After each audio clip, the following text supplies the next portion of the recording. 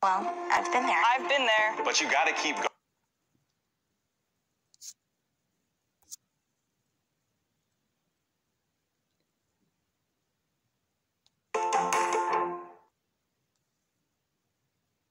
Yeah, Eugene, Kimberly, a LaSalle County cold case investigation has opened back up after remains were found Wednesday.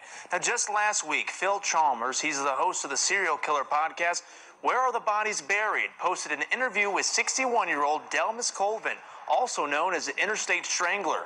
Colvin claims he killed around 50 people starting in the 80s until he got a life sentence in 2006. He says one of the women he killed was in LaSalle, Illinois.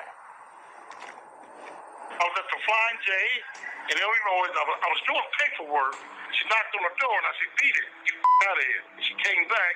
I said, "Didn't I just run you away?" I said, "Wait right here." Had to buy some log books. Came back, brought it up in the truck, strangled her.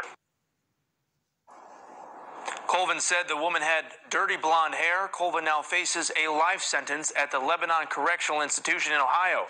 He's charged with 2 counts of aggravated murder and 1 count of complicity of aggravated murder. His next review month is not for another 52 years.